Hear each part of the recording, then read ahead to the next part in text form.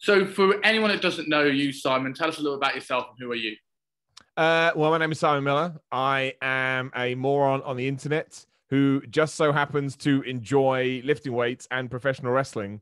And I mean, technically video games. We're talking about the YouTube stuff and how I got here, and somehow has managed to take all of those, well, I guess pastimes, hobbies, passions, throw them in a big pot and yeah, make a career for myself. I mean, content creator would be the way that it is described in 2021, but I hate that term, so I try not to do it. However, it is a very all-encompassing term, and I understand it. So, yeah, and I've been doing that for a while now. Hopefully, we'll continue to do it, while also, now that the world is opening up again, throwing myself around a wrestling ring.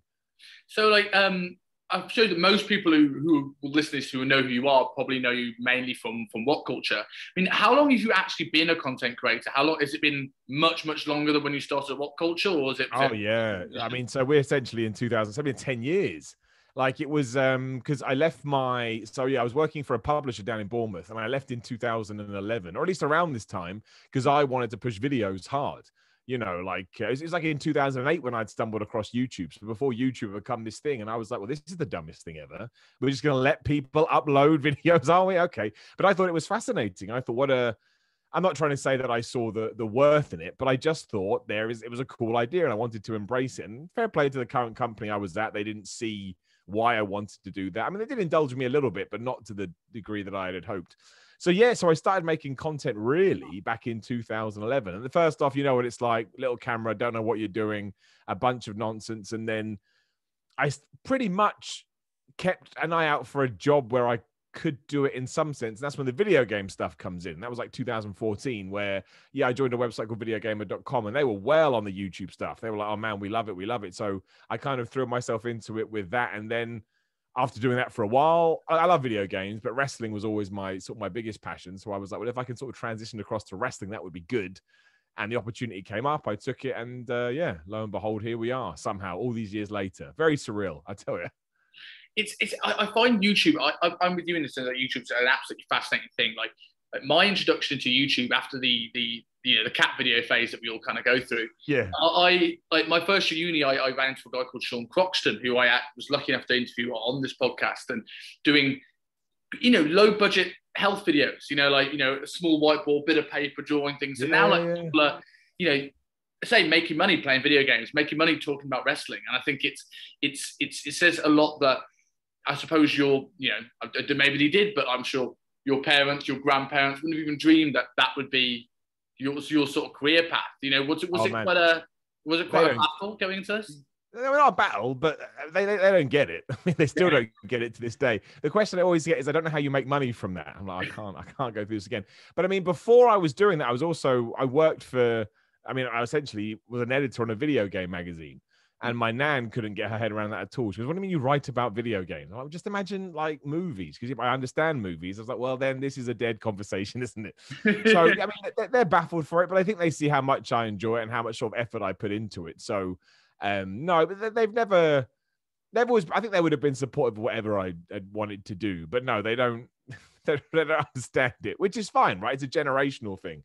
I mean, the real battle when it comes to YouTube is YouTube itself. Like, you can be riding high one week and smashing it, and then the next week, all of us saying, like, what did I do? Did I write something in the wrong title? Why does no one like my content anymore? But you get used to that after a while, and you kind of realize until you get into that.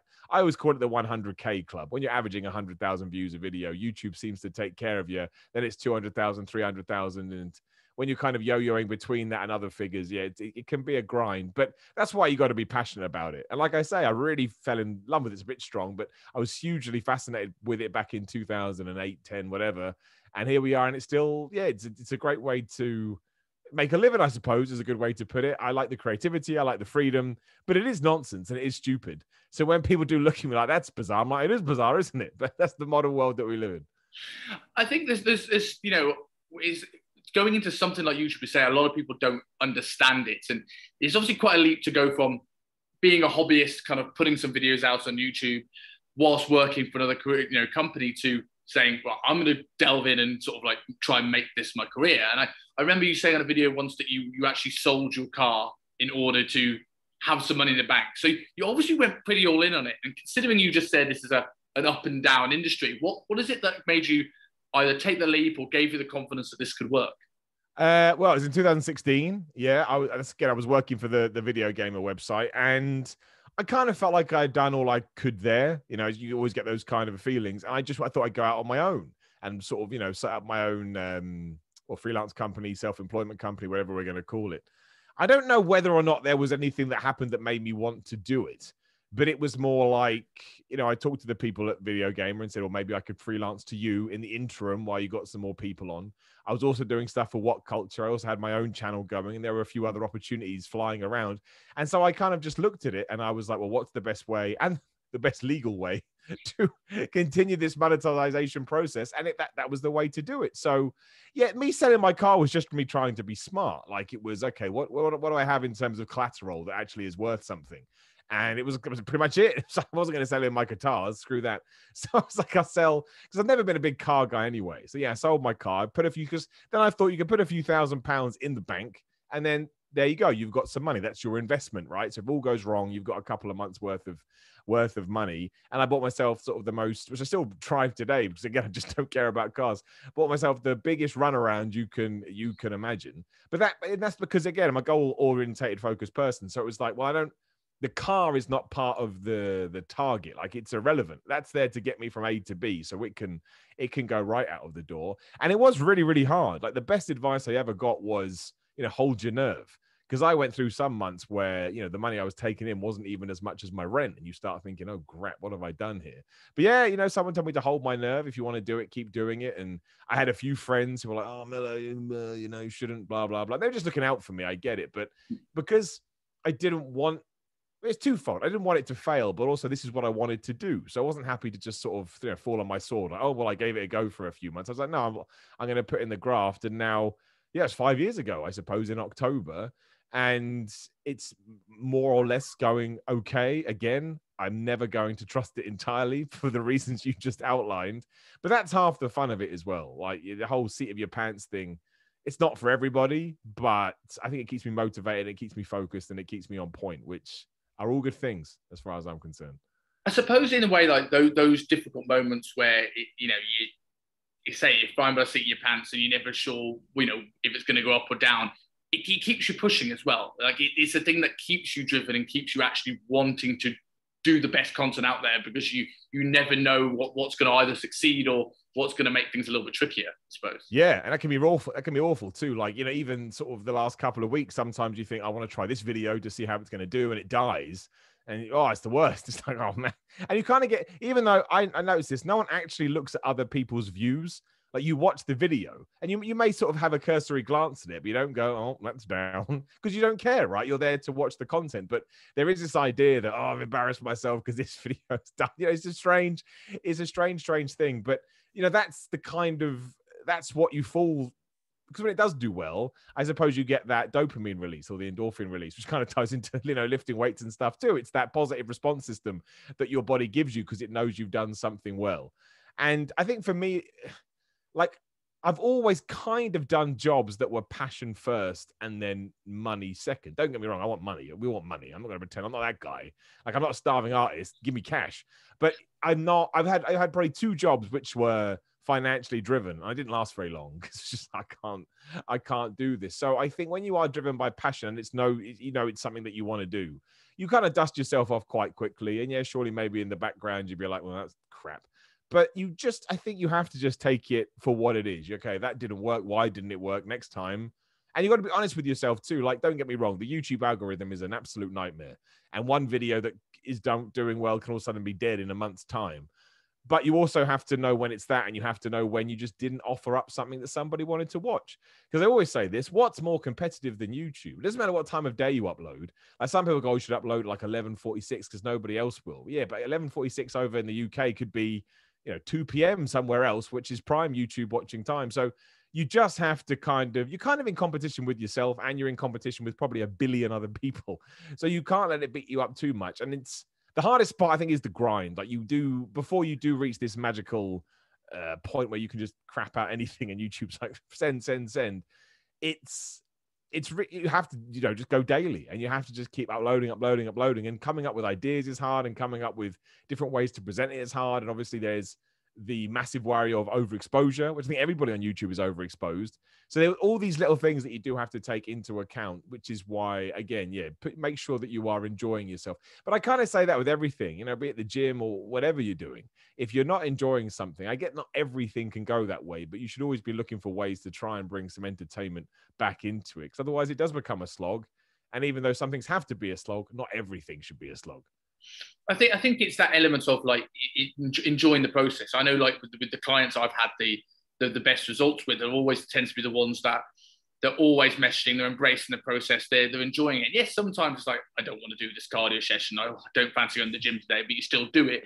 The overarching thing is I enjoy this process, and we all have bad days, as opposed to like, I'm doing this because I see the paycheck or I see the views on YouTube. It's like, if you don't enjoy making the videos to get there, it probably won't last very long, I suppose. No, I don't think it does. And don't get me wrong, you know, some people are driven by money, but then again, that's the driving force is the money though, right? So you're not going to do something that doesn't pay you the money. I think being driven by views would be very hard because you just don't know. Like, you just don't know. It's too random. But I think the one thing, yeah, that you can always go back to is passion, right? When you actually love something and you want it to succeed, it does mean that you could get your ass kicked on the other end, because when you are that invested and it doesn't go the way that you hoped it would, it's like, oh man. But you just have to pick yourself up, and it's so damn hard to kind of build any kind of an audience. That I always talk about the numbers game when it comes to YouTube. Like, let's say a video does 10,000, actually not that great on YouTube. It's just not, if we're being honest, in terms of making money. But imagine you were able to sell out 10,000 seats auditoriums around the world. You'd have agents and you'd have people around you, have an entourage. You would be a major deal. But YouTube has taken this idea of numbers and absolutely destroyed it. So you have to keep that in the back of your head too. Like, it's not a real world. It's not a real place. And, you know, a view, even though it, you know, racks up on the number counter, is only I think it's like 8 seconds you have to watch a video. It could be even less. I haven't looked in ages, but yeah, it's just, there's different factors you've got to take, you know, into account, and you can't just base it all on views, which is, like you say, which is why the process has to be the bit that you enjoy the most. So even if you don't get super happy with the aftermath or the fallout, at least you can be like, well, hey, I had a good time. Of course you need to make money, but that ties into, you know, that's just life, sadly. It's just like, how do you want to make your money? You got to try and figure it out. Do you feel like old videos, I don't necessarily understand the views and how that sort of works, but do you find that old videos pick up views as you start to grow an audience? Because I suppose like a lot of the initial views is they see a thumbnail, they see an interesting topic, they don't like V-Shred, oh, I listen to Simon Miller, and then eventually they come from Whatculture, know who you are, they may end up scrolling back through some sort of old stuff. Do you find that any like old stuff tends to pick up steam sometimes down the line? I mean, I don't look, is the honest, for that very reason, because it becomes a rabbit hole. And it's always a nice welcome surprise where for one reason you're like, oh, this video is kind of like that old one I did. Let me see, you know, how I did that to try and differentiate it. And you're like, oh, it did, you know, it did all these views, which is another thing as well. Like, I would say that most YouTubers, until they get super successful, do sort of live and die off their 24-hour, you know, what's my video done since I last uploaded the last one? And if it's low, you're like, oh. But yet you just don't know what it's going to do. Like, my channel, before it became a fitness channel, was just my stream of consciousness, because I didn't really know what I wanted to do with it. Why I didn't want to talk about fitness, I don't know, but I just didn't. And the reason I decided to start doing it is the pandemic hit and I wanted a new project, but also just before that, a random fitness video that I'd put up, I think 6 weeks prior, just got into the algorithm. And, you know, I saw all my stats going up on my back end. I was like, what is this? Again, that's when you go through it. And that video had done really badly, but it'd just been put in front of the right people. And all of a sudden I was like, oh my gosh. And it was, I think, still one of the most successful videos that I've done. And that's when I thought, okay, want a new project. There's an audience for that now, and a new audience, which is always good too. So yeah, you can't, sometimes you make, it's never a mistake, but sometimes you make a faux pas, you know, and you're like, okay, I didn't really judge my audience in the right way. But sometimes you've actually just created content that, when the algorithm decides this is what we're looking for, is going to turn into a gem. So there is really no right or wrong when it comes to YouTube. It's a very, very strange place. Like recently I had a bunch of demonetizations because somebody had watched my videos from YouTube and decided they would, like, you know, violent.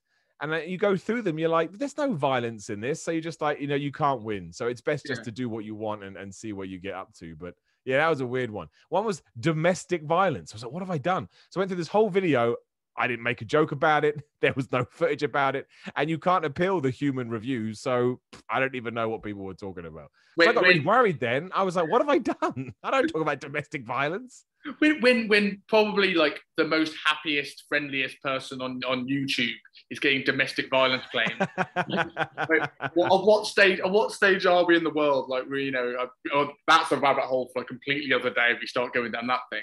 But like looking at sort of like what I'm intrigued to know a little bit what the life of a YouTuber, what a day in the life is actually like, because good like YouTubers tend to do a really, really good job of making their lives look really chilled and really relaxed. If you ever watch a Casey Neistat video and you just see him skateboarding down the side, but you never see him go up there earlier in the day and hide the camera in the bush so it drives past. So what is it sort of like what is it actually like? What is the real back end of this actually look like? Well, I mean, I think it's different if you get to sort of, again, that top level, because you can then integrate a team because you'll have the finances and the reach to be able to do so. But I'm still like, I do have an editor that helps me with a few videos because I wouldn't be able to do daily videos otherwise. But mostly it's just craziness. It's kind of this day to day, or what videos do I have to do? What topics are out there? Because you need to be reacting to stuff. That's always the best stuff, is topical reaction videos where people just want to hear people talk about, whether it's PewDiePie, Cristiano Ronaldo, Sylvester Stallone, you name it. So there's a lot of sort of, you got to be fast paced with it. But for me, given that I do work for a few YouTube channels, like it can be kind of nuts. Like I try and tell people, like, every now and then something you're meant to do will fall by the wayside, and you always get one. It's the internet, right? I get it. Oh, I can't believe you didn't do this. You're like, bro, I'll show you my to-do list today. Something just has to drop. And sadly, not even sadly, it's just the way it works. But in my world, the one thing that I can always drop is things that I am doing that aren't tied to another company, because I've just upset me. And that's all right. I'm me. I understand why it had to be dropped. So I think that's the hard part of YouTube, is that, and I totally understand people that get wiped out by it, which you see all the time, these stories of people being like, I just couldn't keep it up, and I'm creatively burned out, etc. Because you do, you just have to keep going, and also you have to be on.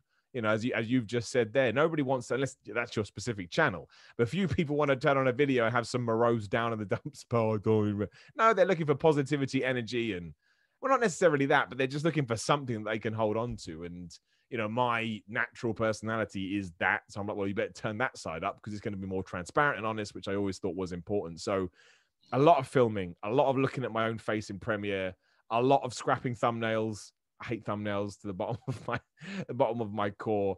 And certain days when you're just like, it's going to be difficult today because you're tired, or you've got other stuff that you're dealing with, and you got to put those lights on and turn the camera on and then make it seem like you're the happiest, upbeat person in the world, which of course you are. Like, nothing serious is going on, but you're still trying to push that through the camera, which on days when, you are a little bit worn out, can be quite tough. But again, all jobs are tough, and this is a stupid job. So I'd never complain, but it doesn't mean that it doesn't take a bit of effort here and there. Yeah, I think it sort of goes back to that thing you were saying earlier about holding your nerve, and I think that's a really key thing with any goal. And you mentioned it with training earlier on. Like I had another episode with a mate of mine when we talked about the times where we almost quit being personal trainers over the last 10 years, and I remember times where I got out of a taxi, put my card to get some cash out pay the taxi driver, hit my overdraft limit.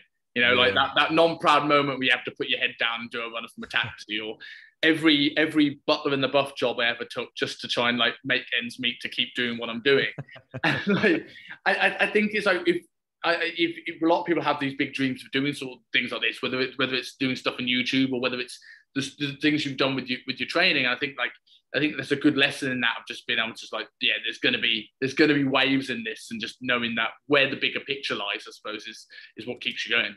Yeah, and to accept that maybe you do want to give it up, but you're giving it up for the right reasons. That's the other thing as well. Some people kind of treat quitting, or whatever word we want to attain to it, as like they've failed. And it's like, well, as long as you're giving up because you 100% know that it's not right for you, then you didn't give up. You should be proud of yourself for trying it to begin with, because not everything's, you have a list as you go through life. And, just as important as putting a tick next to something is being able to cross it out.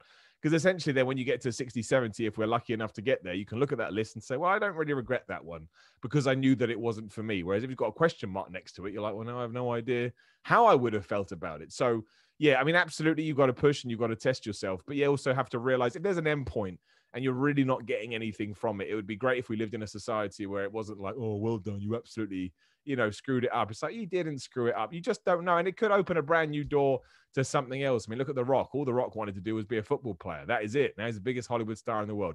Do you think right now if a magician said, all right, I'll tell you what, Rock, we'll go back in time and you can become an NFL player? Like, no, I don't want to do that. What I've got is so much better. So yeah, I'm not saying we're all going to become The Rock, but it may actually lead you to somewhere where you're just a bit happier.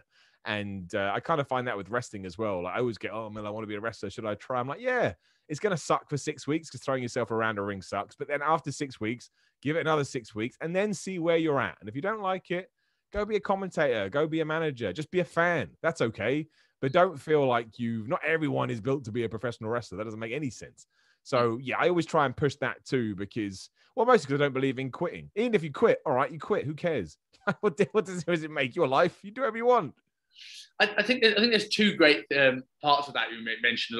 The Rock analogy is really, really good because it's like the amount of things that people will hold on to that maybe you must not allow them brain space to go and embark on something else, which could turn around to be the thing that becomes everything to them. And if they were, not willing to let something go, then you can't really sort of like explore those things. And I think the other thing you mentioned there, was quite interesting, was about almost like you talk about being a wrestler and almost embracing that first 6 weeks is going to suck. And I often say with a lot of goals, there's always that point where embracing being a bit shit is necessary, because if you don't do that, like, you're never going to come out the other side of it like any skill. Like for a little while, now I do need to get back into it because I do need to get my hobbies back in check and not just work all the time. But I got into close-up card magic as a hobby. And nice. I loved it ever since I was a kid, gave it up as a kid, came back in and was like, my goal, and I probably won't hit it now, but unless I'm really get back on it now, was to be in 5 years where if I said to somebody, I'm going to give up this PT lark and be a magician, I'm not saying I'd do it, but I want to have someone to go, oh yeah, that'd be a good idea, rather than just completely laugh in my face and make a bunny joke, but that was a really infuriating hobby because the first couple of weeks you're learning, you can do 3 or 4 tricks, you show all your mates and you feel pretty good about yourself. And then the next 6 months, you're trying to learn something that if you do it well, no one should ever see it. So your mates go, oh, show us what you've learned the last 4 months. Well, if I've done it well, you shouldn't see it. And that's a really infuriating thing. And like to do that. And I suppose the same thing in a way goes to things like YouTube. Like mastering editing is like mastering all the things that shouldn't be seen. Like it should seem so seamless, and there's hours of work that's gone into making it look so seamless. Especially editing too, because people forget videos have to be edited. And also, if you don't understand editing, you just assume it's really easy. Like, because obviously, throughout my time, I've done the odd edit job for people as well. Not that I'm a great editor, but I'm passable. I know how to put something together. And they'll just say, oh yeah, can you make like these 8 changes? Like, that would take 7 weeks, right? It's just really, really difficult stuff. So yeah, that's the other thing too. It's like, sometimes you do put out a video that's maybe subpar, but just because, you just ran out of time and that happens, which is why you absolutely need to bring in a team, really. Like any big successful YouTuber you're looking at has a team. They have an editor. They probably have a producer. They probably have a PR guy. They probably have everything, making sure that it all ticks along, and more power to them. Why the hell wouldn't you do that? But I think when it comes to that lifestyle, people forget that it's not just sat in front of a camera. It's then going through all the footage, finding what's right, finding what doesn't right, and so on and so forth. And it's a great thing to do, but it can be really, really tough. And I know this because I've been, I've had weeks where you're just sort of banging your head against a wall. But it comes down to that whole thing about making sure that because like people will say, what should I make content about? Well, just things that you want to make content about, because everything already exists. Like you can find, South Korean kids opening toys that get like 50 million views. You're like, well, that's a very niche market there. So if that is catered for, everything is going to be catered for. So you may as well, and try not to copy people as well. I mean, you're going to do it first, obviously, because it's just natural, but finding your own voice is, again, not only a really difficult thing to do, but an important thing to do so that people know what they're going to click on, right? That's the other thing as well. It's why when sometimes you do things that are completely out of left field, they do die on their ass because people are like, wait a minute, what? That's not really what I expected from this person. So yeah, it'd be great if it was just point, shoot, upload, which it can be every now and then if you come up with a good idea, but it's a rarity as opposed to the common goal. I would much rather if it was that. That would be so much better. 2 a days. It goes back to the you're being authentic thing that you mentioned before. I think it was quite interesting that you, like with people knowing what to expect from your channel and what content to bring up. I suppose like you going back and saying, I want to be authentic as possible and portray the me and dial that up a little bit. Does that help with sort of your content production? Because it gives you that freedom to, yeah, I can produce content that's around YouTube, because a lot of people come because they know Simon Miller for Simon Miller, not necessarily just the topic. I like to think so. I mean, I don't really have any sort of factual evidence to back that up, but I would like to think that there is something to that, yes, because it would be backing up what I was doing. I also think it's kind of hard though as well, because there's a lot of fakeness on YouTube as well, and you can't get mad at it because people do crazy views off the back of it. So you're like, well, people are watching it, and if people are watching it and you're making a bunch of cash, you've done something right. But that just didn't sit well for me. Like I've tried, not intentionally, but maybe videos when I've watched it back and thought, well, that's kind of maybe tapping into.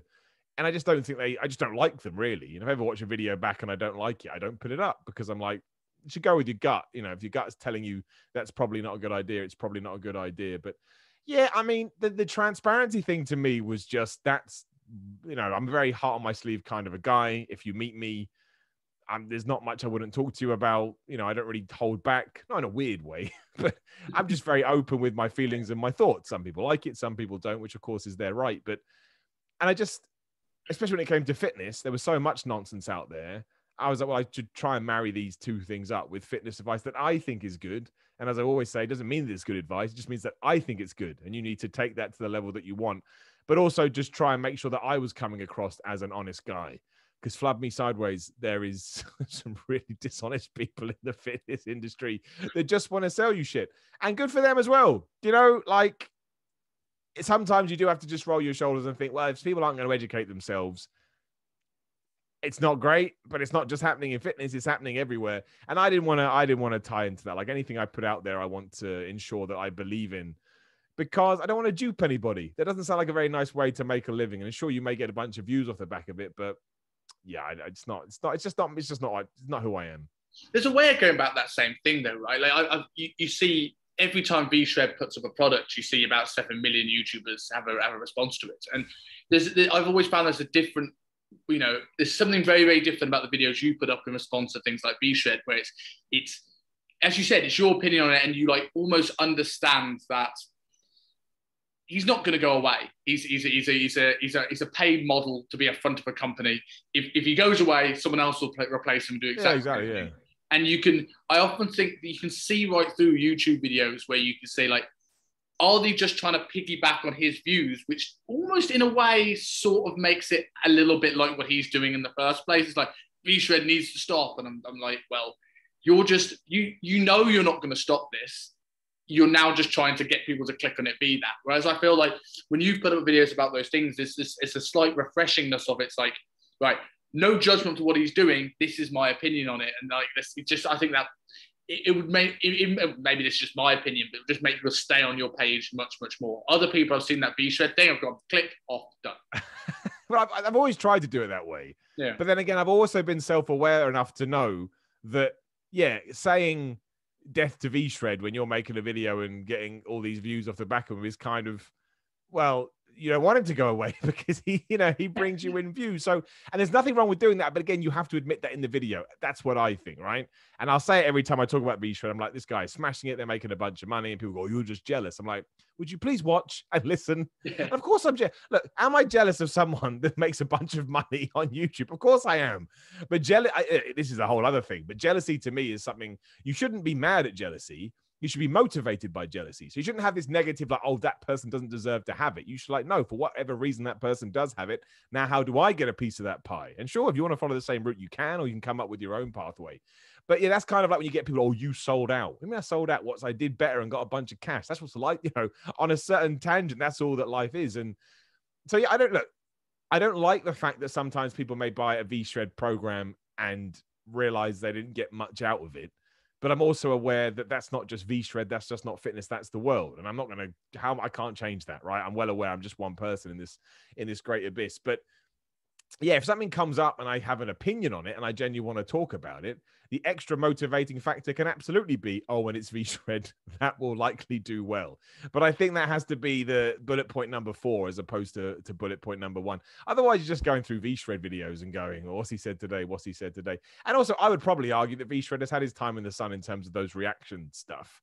I kind of feel like, well, for whatever reason, that was sort of end of last year.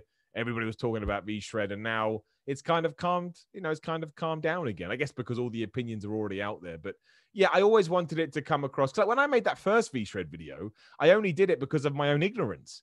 Because I was in another video, I had said, I was trying to get this whole point across. Don't just listen to me, listen to Greg Doucette or Athlean X or V-Shred. And I just said his name because I'd heard it in the ether. And then I had a lot of comments because, you still listen to the comments to a certain degree. Right, Simon, you don't mean that about V-Shred. And I was like, I probably should have watched a V-Shred video. And so I went to watch a bunch of them and I was like, well, now I got to put something up there because otherwise my true reflections aren't being, aren't in the, again, be on YouTube. So I was like, well, you have to rectify that straight away. And that video just did crazy views. I couldn't believe that was just like, wow, people hate this guy. So, yeah, but again, the motivation for that video was because I screwed up and I wanted to make sure that I had sorted that mistake out. And it just happened to be a happy accident. And then, yeah, pretty much every video I've done after that was, there was some clickbaiting in there because I remember I did one Q&A. And the most upvoted question was, does V-Shred want to beat you up? And I was like, well, that's what I'm going to call the video. but again, the information had been presented to me, right? Like, again, it had I don't know how many upvotes it had, but that was at the top of the, please ask me a question thing. And that's going to do better than here's how I train back. Like, no one cares about that. So I have done things like that as well. But again, I always like to think it's there for me to take advantage of as opposed to, let me scan through a bunch of V-Shred videos and try and twist something out of this, because you can do it, but it just gets dull after a while. It gets boring. And I get it. YouTube loves drama, but that runs thin too. It really does, unless you have a legit reason to bring the drama up in the first place. I never get why people get so angry about clickbait titles. I remember sort of Wrestle Talk got a lot of slack for clickbait articles a couple of years ago, and they changed a lot of their content. I'm like, well, what else? I've never looked at it and go, the content's great and I really like the channel, but oh man, these titles really annoy me. I'm like, well, they're just trying to make money. I'm going to click on them anyway. I think the envy things were interesting because that as a broader thing in terms of what everyone, with any goal, and when we get into training more later, I think this is something that could quite resonate with people. It's like, if you're fixated on, you can use the YouTube thing of what V-Shred's doing, that is wasted energy and wasted space that you could be focusing on making your channel better. In the same way of someone looking and saying, that celebrity transformation is amazing, why don't I look like that? That's wasted time and energy where you could be putting that into trying to improve your own set of skills. Yeah, I mean, exactly that. I don't understand the negativity of he's got more money than me, or she's got more money than me, or they've got a better body than me, or they do more YouTube views than I do. Well, that's regardless, that's happening. So you can either, like you say, spend all your energy worrying about it, or you can just say, well, how do I get, how do plot your own path? And it doesn't mean that you're necessarily going to get there, but at least you've taken the first step that you have to, which is coming up with an idea and putting in the work. And hard work doesn't equal accomplishments. It doesn't equal achievements, but it does mean that classic thing, right? You got to be on the bench if you want to get on the game. As soon as you start working hard, you're on the bench. Right now, let's see what's going to happen. So yeah, I just don't get it at all. And I still get it all the time. If I ever talk about anybody else negatively, and I always try to put a positive spin on it anyway. You're jealous of this person. I really am jealous of nobody. Maybe I'm envious of their success, but like I already said, I'm envious in a way like I'd love to have that. Does it mean I think I'm going to get it? No, of course not. But it means I'll use them as a template in my head to try and think, okay, well, what did they do to get it? So yeah, I'll never understand. It just feels like such wasted time and such wasted energy.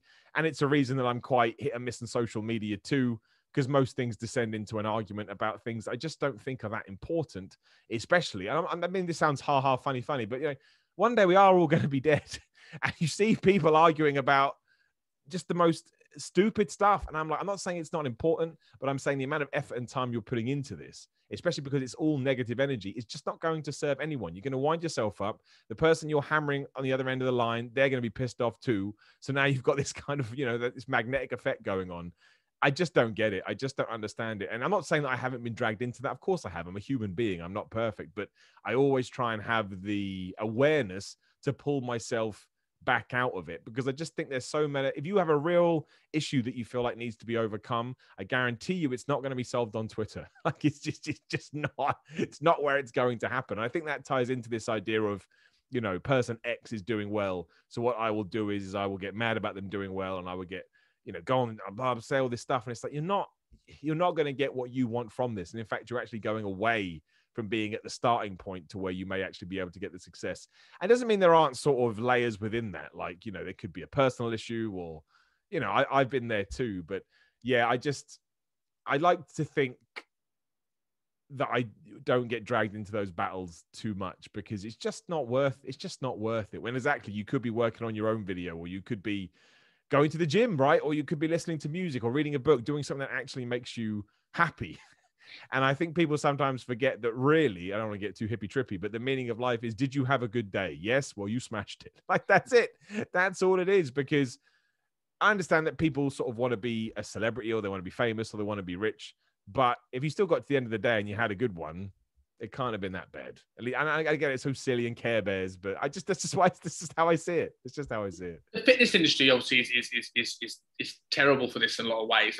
I have this this almost image in a way that all these people fighting is keto better or is carnivore better, and they're going to be on their deathbed one day and going to go, "Fuck, it really was a caloric deficit, wasn't it?"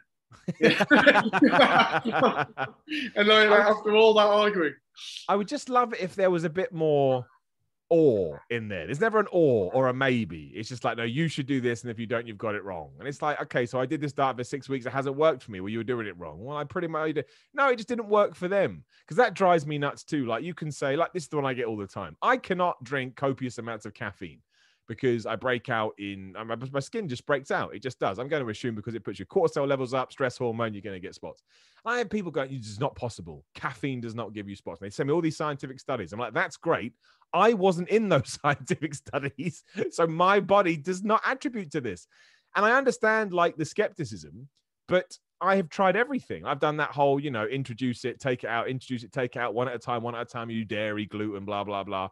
And if I have 5 coffees in a week, I'm going to have spots. If I get rid of coffee for 2 weeks, I don't have any spots. And I'm eating dairy and all this other stuff. So you're like, it has to be gone. It's just, here is my litmus test, and it works. But that's when I get massively confused. I'm like, why are people on their high horses about this stuff? Like, no matter what you read, you'll be able to find someone that completely circumvents the evidence, because bodies are flipping weird and they're really strange, which is why, again, if, like you've already said, if Chris Hemsworth releases his diet and then you do it for a year, you're not going to look like Chris Hemsworth, for the very big piece of evidence that you are not Chris Hemsworth. And then people go, oh, it's steroids, or it's PTs, or it's money. Sure, those are the beneath the surface things. But the major one is that you are not Chris Hemsworth, and you just have to accept that, but they don't. And this goes back to what we were just talking about. Oh, if I did steroids, I look like this. If I had his money, I'd look like this. You probably would look better than you do now. Yes, you just would. But it's not the answer. It's not the answer. That's not the problem. The problem, that's not even a problem. That's not there's nothing. You're you, he's he. Deal with it. It sucks. Of course it is. I wanted to be Ronnie Coleman when I was a kid. I used to look at Ronnie Coleman and said, that's what I want to look like. Guess what? Nowhere near. And it's never going to happen. And it's not going to happen probably for anybody again ever, because he was a genetic freak. But yeah, it's really, because you think the fitness is such a positive thing. You think that people would love to just throw out there, oh man, you know, I did the carnivore diet. You should give the carnivore diet a go. Oh, I tried it, but I'm into keto. And they'd be like, oh, sweet keto. But they're not like, keto, moron. It's like, I think that a lot of people look at what is different in all these diets, and rather than looking at them as, okay, what's all the same? And like, you know, I see all the time, like, this person was on carnivore diet and no caloric deficit, and lost weight. I'm like, let me stop you right there. Like, no, the caloric deficit was there. The carnivore stuff could be great, but they all share this thing. Now let's find out which of these methods to skin a cat is the best for that person in front of you. And going back to the research and the studies thing, like, there's a big trend that, you know, these days with the evidence-based crowd in the fitness industry. And like, there's a great mentor of mine called Luke Lehman. He says he's not evidence-based, he's evidence-informed. And I love that, in the sense of, like, a lot of the people that are evidence-based, they don't know how to read a paper for a start, and they'll take a conclusion on PubMed and be like, that is fact. And understand, like I haven't read these studies that disprove caffeine as a thing that comes out with spots, but like knowing a little bit about the physiology of stress and just learning about, okay, if your nervous system and you're in a big, high stress fight or flight response and you're constantly in a mode of running away or kicking someone in the dick, it's going to shift blood away from the digestive system. It's going to shift blood away from things like the immune system. So I can totally see how like your skin's not going to be looked after. I don't need a study to put two and two together and go, okay, maybe that is a genuine thing. If it works for you, then you know what? Let's not have coffee in your diet. Like try and poke a square peg into a round hole. Yeah, I mean, exactly that. And the whole study thing is crazy because you can find a study for anything.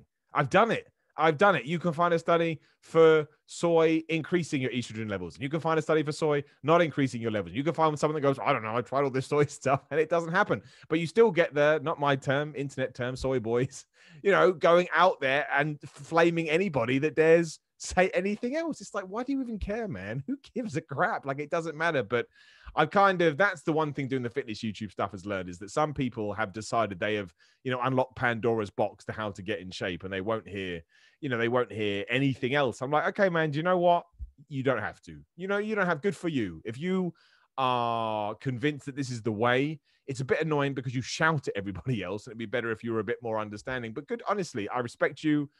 Awesome. Enjoy your fitness journey. But I'm going to ignore you because I know how dumb it is. I know that I have, I've had personal trainers, smart, really intelligent people that have given me diets and traits. It doesn't work. It doesn't work. Like, this is whatever we've decided to do. I look a lot worse, man, because that's, for whatever reason, my body was like, I don't like the way that we're doing this. And it ties into abs as well. Like, because abs are the big thing, but, percentage of body fats. And some people cannot believe that you can get some people that actually have quite, not super high body fats, but relatively high in comparison. And you can see their abs. And, well, I'm less body fat, I can't see my abs. I'm like, yeah, you pulled the short straw, unfortunately. And your mate pulled the excellent straw where he could walk around and it just, but then that's not, no, it's this and it's that. It's like, you've just got to take it for what it is. Don't worry about what it is and don't worry about what it's not. Worry about what it is for you and figure out what you have to do to get there. And if it does mean you have to drop a couple more % body fat to see your abs and you think that's the most important thing, then that's what you've got to do. Or if you'd rather throw your face into a pizza, you've got to do that as well. But understand that there's consequences on either side. It's not this amazing one-stop shop. I would love it if it was a one-stop shop. You could buy one health magazine ever and frame it, and that's all you'd ever need to do. There wouldn't even be a fitness industry, because you'd be like, well, no, we just go by these 10 rules that guy wrote one time. But it's never going to be that way, especially because it is a science-based sport, hobby, whatever we want to call it. So I'm sure in 20 years' time, much as we do now, we're going to look back and go, oh, that was stupid. Look at all that dumb stuff we was doing, But even then, people will still moan and complain and shout. And it's a shame because, again, fitness is such a good thing to get into. And then when you kind of dip your toe into it a little bit further, all of a sudden, like, you cannot post any kind of workout video. Your form's wrong. Your form's crap. Blah, blah, blah. It's like, unless I'm literally taking the bar and smashing it into my head. Maybe this is just the way that I train that feels comfortable to me. And I understand that's a little bit more science-based again, because, you can maybe spot little things. But I have found that as you do build up these little niggles and injuries that you have in the gym, you do kind of have to, I'm going to move this knee here. I'm going to put this elbow there. Sure, by the textbook, it may be saying don't do that. But we beat ourselves up. And if you want to keep training, sometimes you just need to kind of shift those rules a bit. But you're not allowed to do that. How dare you do a bench press that wasn't exactly like a robot on the internet? Now I will tell you what a goof you are. It blows my brain. It really does. But luckily, I'm quite thick-skinned, so I also find it very amusing. Otherwise, I don't know how people do it. I think with the guy with the form stuff as well, people often don't like taking advice unless they ask for it. And like we look at this, there's a big trend of actually now going towards the biomechanics sort of world, and like I've gone down that wormhole massively a number of times, and I've seen people that apply it like really, really well and get the best of the clients, and I've seen people that now think their active range is 1 inch of range of motion, and now because they've got scared by everything, but there's a trend in all the people that teach this stuff, including myself when I'm mentoring trainers, is that we've all done the other stuff that we shouldn't have been doing, got broken and gone, there must be a better way of doing this. Yeah. And I see a 20-year-old doing straight barbell curls, and I'm sitting there going, maybe I should tell him his elbows are going to be trashed when he's 35. He's 21 years old. He just wants to get laid. Like, he doesn't care about his elbows right now. He's invincible. It's like trying to tell a 21-year-old going, you should track HRV. It might stop you getting a heart attack at 45. I'm like, I'm 21. I want to get laid. Like, that's it. And drink alcohol. That's what I want to do and look good for the beat. I mean, it ties into wrestling. I mean, it does tie into wrestling as well. You know, all these old rookies tell wrestlers that are flying around the place, oh, you're going to regret it. They're not going to listen to them. Because of course they're not. And especially with the straight arm barbell curl makes me laugh, because every now and then, if like all the other bars are being used, I will do a straight arm barbell curl, but I would do it completely like nothing on the bar. Do you know what I mean? I literally use it as like a finishing exercise.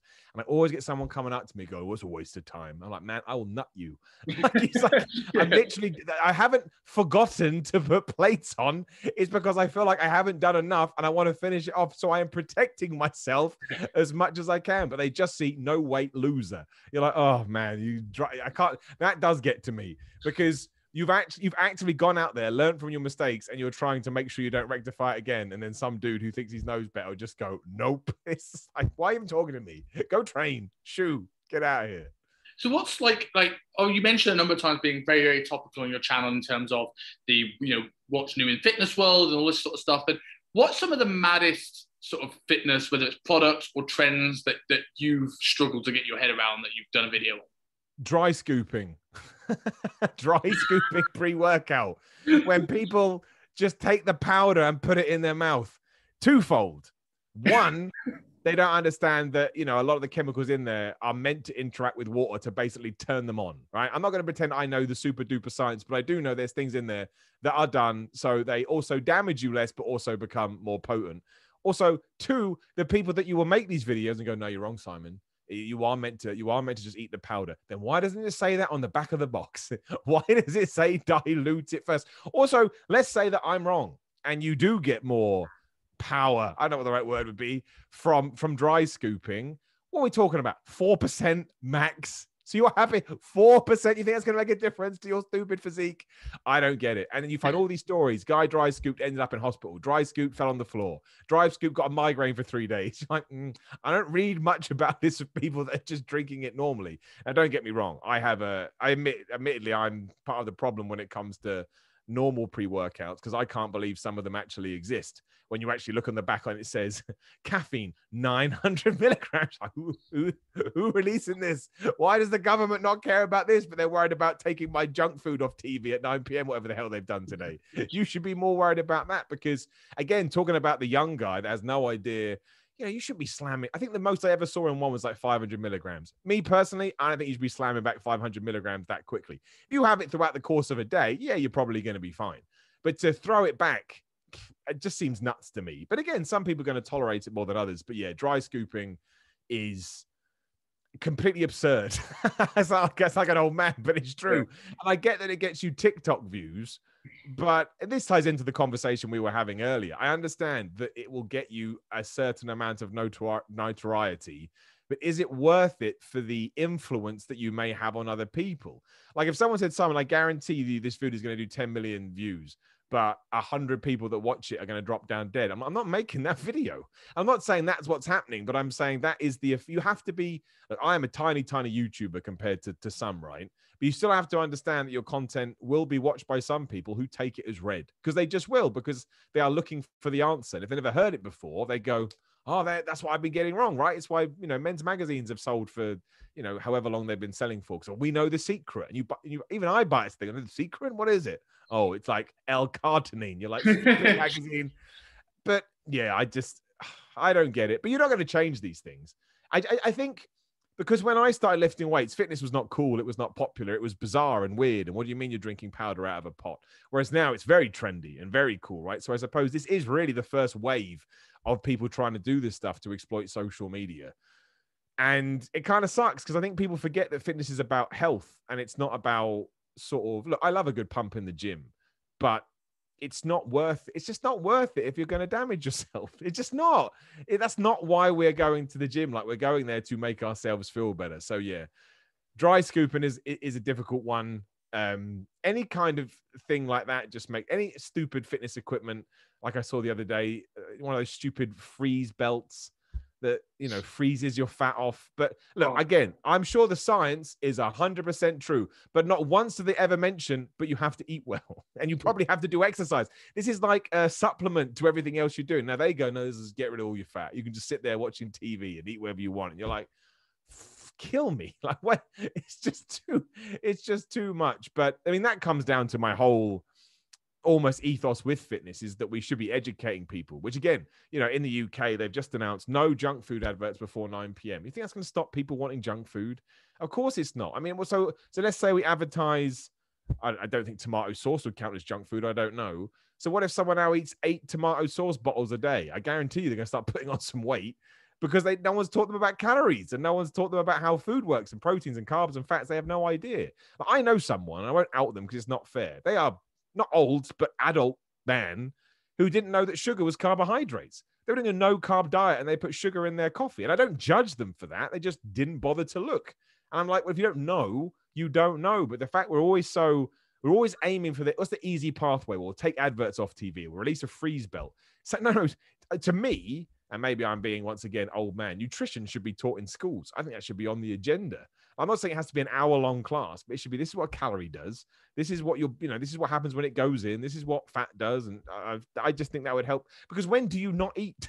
The one thing we all do is eat, and yet no one ever, they may explain it sort of in passing in a biology class or something, but look, I don't ever remember anybody telling me about that. And I remember having to do a hell of a lot of studying after the fact to try and figure it out. But that's not going to change because it takes too much money. It takes too much effort. But that's, again, we don't need to go down that route at all. I think like with nutrition in schools, like I remember our nutrition in schools was literally just making bread and not a single bit of education about nutrition and calories. And I've met tons of people that aren't aware of that. And I think there's a lot of things of like, it's almost punishing the people that are educated with it. Like if we're banning the junk food adverts, or they had like the sugar tax, which is it really about people's health, or is it really about trying to add more money to buy a chocolate bar that's now half the size?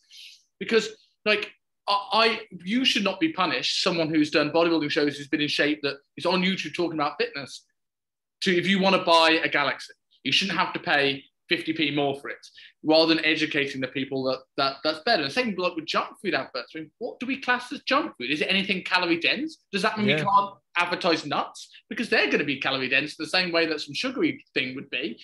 But like this line's got to stop somewhere. We're now getting to a world where people are going to be scared of food just because it's good versus bad, rather than like let's stop. Yeah, and also for me, like given how I know how my body responds to it, if right now you said, Simon, do you want some pasta or you want a chocolate bar? I'd take the chocolate bar, because pasta just bloats the hell out of me. So I don't enjoy it. I like having it here and there. But for me, if I was going to have a treat, I would take the chocolate bar, because I actually know, given how much pasta I would have, I'm going to get way less calories. And also, I can't remember the name of the thing now, but pasta is one of those foods that doesn't fill you up that much, on that bizarre scale that they've got. And again, that's going to be different for each people too. But I know the chocolate bar, I'm going to have one. And because I barely ever eat chocolate, I'll be like, man, I don't want to eat anything. That was a lot all at once. But the pasta will be on the TV because pasta is considered healthy. And it's not unhealthy for you. Well, this comes down to the whole carbohydrate argument, doesn't it? I mean, Boris Johnson, during the pandemic, he did some video where he was all like, oh, I've lost all this weight because I dropped carbs and I wanted to put my fist through the TV. I was like, that's so bad that you've just said that. So you've just continued to demonize carbs as this thing that we're not allowed to eat. And even a chocolate bar, the demonization of the chocolate bar, for goodness sake, you're allowed a chocolate bar. You just have to make sure you're not having... Sorry? Don't forget to eat out to help out, wash your carbs. I know, but it's just, I hate all of that, because as soon as you start telling people you're not allowed the food that you like, it was like when your girlfriend or your boyfriend breaks up with you, right? What do you want to do? You want to get back with them because they broke up with you. As soon as you tell someone they're not allowed it, they want it twice as much. Whereas you can say, hey, man, here's a Mars bar. There's 150 calories in it, or whatever the hell it is. I don't know. It's going to do this. It's going to do that. Make your choice, make your choice. And then you wouldn't do it with anything else, right? You wouldn't go into anything blind. Like, I was about to compare it to the supplement industry. That's not true. People just throw supplements down their mouth as well. But personally speaking, I think that you should take ownership over what sounds so cheesy, but true. Ownership what you put into your body. And I'm not saying that it's good to be obese, because obviously it's not. And also it puts a strain on the National Health Service over here in the United Kingdom, which is bad because if somebody's got, I don't know, cancer or, you know, some kind of blood disease, I don't know, whatever, something serious, and they can't get a bed because it's just easier to tackle obesity than something like cancer, because where does it come from? Where does it go? Right. But at the same time, you have to let somebody have that choice. And the best way to do that isn't by taking adverts off television. It's by saying, hey, you need to learn about this stuff. You just do, because nobody knows what calories is. Nobody, absolutely nobody understands. And that's why, like you say, you mentioned nuts. People eat nuts because they've been portrayed as healthy, which they are. But flub me, the calories in them are insane. Like I remember, it's way, way back when I had fallen into the same trap. I was like, oh yeah, nuts, nuts, nuts. And then one day I happened to look up the calories. I was like, I don't want to eat nuts anymore, because there were just so many other foods I could have in huge portions that replace the calories from nuts. And I get they've got healthy fats in them, but there's loads of ways to get healthy fats in your diet without eating nuts. But again, we have just decided as a society, oh, nuts good, cheese bad. That's it. That's as far as it goes. Whereas you could probably, I think some of the packet nuts that you get, I think you could eat half a block of cheese and be less calories, because they're huge nuts things, and people just, oh mom, eat, because they have no idea. And I don't blame them, but I don't like the way. Well, my big thing is just education. It always has been. I mean, there's no point pretending otherwise. You go on my channel for 8 seconds and you'll find a video of me ranting and raving about it. But yeah, I don't think any kind of food should be demonized, because I mean, the whole cheat meal thing we can go on for days about, but there is a reason to have one. And I think for people that aren't necessarily super intelligent when it comes to diets, because they're only just still learning, you certainly shouldn't be getting across the fact that you can't have a nice meal here and there, because they're going to hate their lives and they're going to hate their diets, which is the one thing you don't want to do. You know, you want to make sure people fall in love with this stuff and they do it forever. I completely agree with you about the, you know, education is our way forward. I mean, I'm on like a business mentor group with a number of personal trainers, and the biggest thing that comes out in the questions about not getting able to get the clients' results is that they're adamant they're on 1,200 calories and they're not losing weight, 150 kilos, and it's because of these things. It's snacking and not being aware of it. It's only small. I always think if it's something I've done when I've been in a diet, my clients do it much worse. And I always remember when I last photo shoot prep that I did, I had these little low-calorie dairy triangles, like 20 calories a one. I had like 3 of them to get me between meals. And like, 60 calories a day? That's nothing. I didn't track it. Maybe I should have done. But that's what my clients will do with a cookie. They go, oh, it's only a cookie. But it's 3 cookies, 7 days a week. There's all 230 to 300 calories a piece. Yeah. And now I think, you know, it's the answer is, as you say, it's education. Like I always call it like a Snickers bar analogy. A Snickers bar isn't necessarily bad. If you have 2,000 calories a day and you realize a Snickers bar's 400 calories, but you also realize a whole plate of chicken, broccoli, and avocado is 400 calories. I can then go, well, if I have the Snickers bar, it's nice, but then I've got to take this away and I'm going to be a bit hungry. Am I okay with being hungry? Yes. All right. Enjoy the Snickers bar. Or, do you know what? I don't want to be that hungry. I'd rather have this. And now it's not, coach told me not to have the Snickers bar. It's, you know what? I don't fancy it because I've weighed up the pros and cons like an adult, rather than insulting our intelligence going, no, you can't see Big Mac. Because it just insults everybody involved. Yeah, no, it really, really does. And that's the idea of sort of showing people the difference in calories, I think is so important, because then you can make proper choices based on what you are and what you aren't allowed to do. But yeah, as soon as you tell somebody, no, that's it. I want it. I really, really want it. And this idea, because it ties into this idea about hunger as well. When you break it down, I'm talking about first world hunger, not third world hunger. That's terrible. But I'm talking about I've had more than enough food for the day and I'm hungry. So what? Do you know what I mean? I'm not saying it's not hard. Cravings are the worst. They send you nuts. But we have turned hunger into this monster. Like, what pill can I take that suppresses appetite? How do I get rid of hunger? Sometimes it's just to go, I'm hungry. Are you going to eat? Nope. That's it. That's it. That's as far as it goes. But I'm not putting that on anybody. I'm putting that on the way that, again, the fitness industry, to sell you stuff, has thrown it out there. That hunger is this monster hunting you down. No, it's not. It's just your body saying, I'd like some food. Doesn't mean that it's always right. You have a fast metabolism and blah, blah, blah, et cetera, et cetera. But no, now it's this terrible thing that we must fend off at every opportunity. And also, I mean, the amount of And why would they know? Again, I don't want to feel like I'm pointing the finger at anybody here.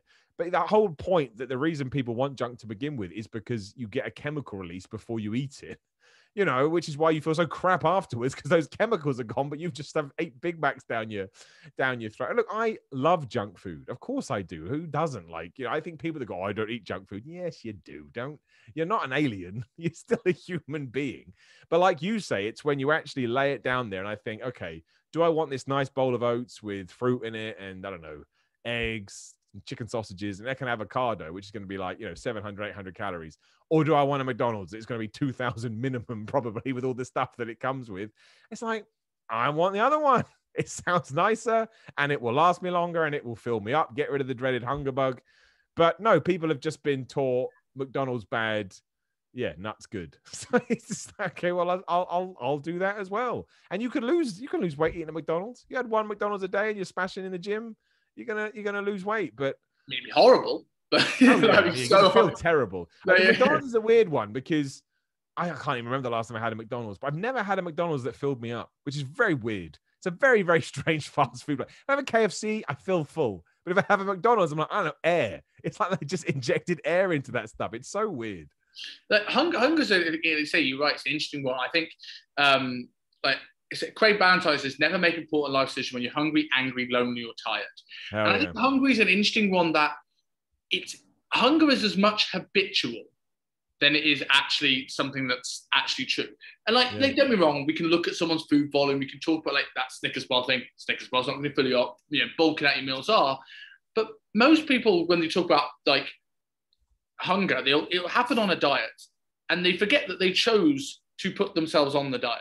Yeah. So it's like it's okay to be a bit hungry. You've chosen this, and a lot of times I've seen people go, they're not hungry, they're really full, and they go, right, you're starting your diet, and in a second, I'm really hungry. I'm like, it's been an hour. And it's this habitual, this mental, I'm dieting, I must be hungry. Yeah. And I thought that transitions nicely into a little bit of going into your training history, rather than just the necessary YouTube stuff. And starting off a little bit in terms of the bodybuilding stuff that you did. You did your bodybuilding show a few years ago. Regard to that, obviously there was periods on you must have had things like hunger. What did you learn from going through that process, and how did you sort of approach that prep? I learned it's the hardest thing in the world that you could probably do, in terms of that avenue of stuff. Absolutely. And there's nothing, especially because obviously you throw, your endocrine system just goes, well, listen, brah, if you're going to screw me over, I'll screw you over right back. And that's another thing that I think people should be more prepared for. Why am I crying now? Oh, that's right, because my hormones are all over the place because I'm starving. It was a weird one. It was kind of incredibly hard, but it's so rewarding too. I remember that the one overwhelming factor I have from that show is I had a smile on my face throughout the entire thing. I loved the process.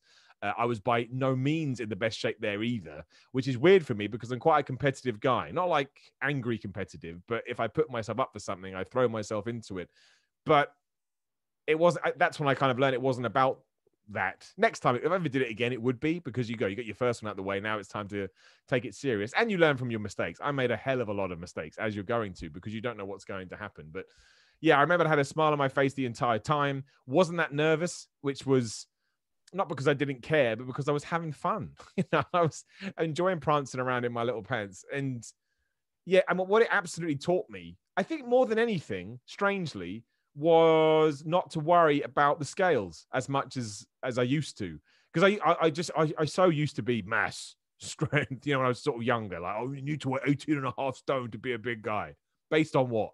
Probably because some wrestler weighed that, and it wouldn't even been true because it's wrestling and they lie about their weights. But I remember how much weight I actually had to lose in order to get down to sort of, I didn't test my body fat. I probably should have done, but I was probably down to sort of 6'5". That's probably too low. 6%-ish, I would guess, randomly. Still low, right? I say to anyone, you get below 10, you've done a good job. It's probably not going to win you a bodybuilding contest, but in terms of your own challenge, fair play. Pretty incredible, below 10% body fat. Yeah, and I remember how much weight I had to lose to get down to that. I was like, man, that's way more than I thought. I thought you'd lose a stone and you'd be there, but it's not. It depends where you start, of course. But, I was more of a bulky guy, lifted weights.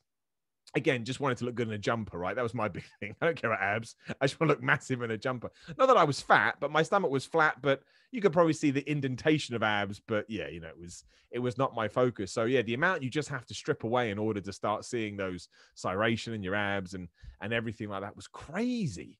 And again, yeah, just the sheer hell you put your body through those last couple of weeks.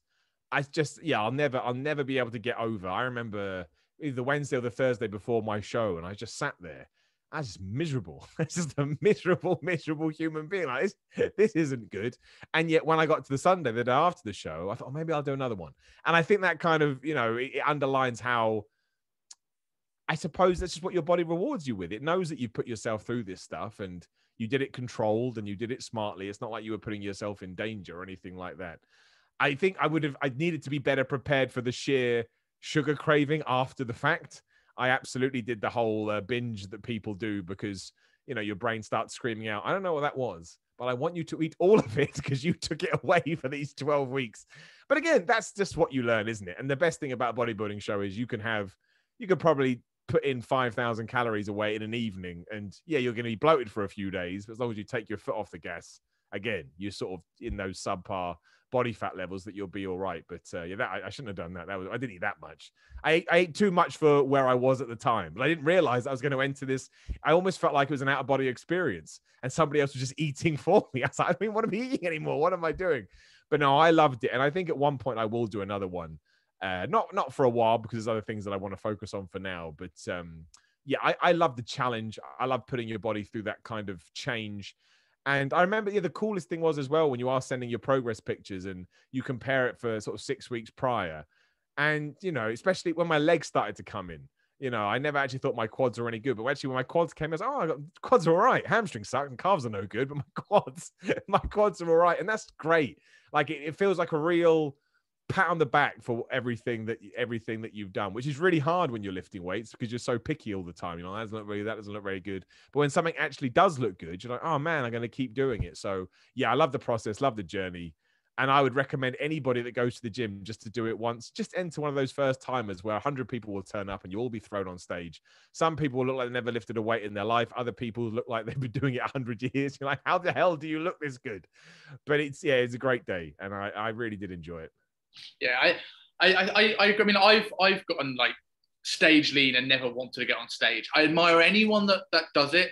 I just little pants and Ron Seal was never my idea of a Sunday afternoon. I hate the tan is awful. Hated the tan, yeah. Although having said that, I mean, I've done plenty of photo shoots and the tan was just as dark. I remember, I remember like a shameless plug for a guy called James Harknett. James Harknett's a tan guy in London. You might actually listen to this. He won't mind me saying this.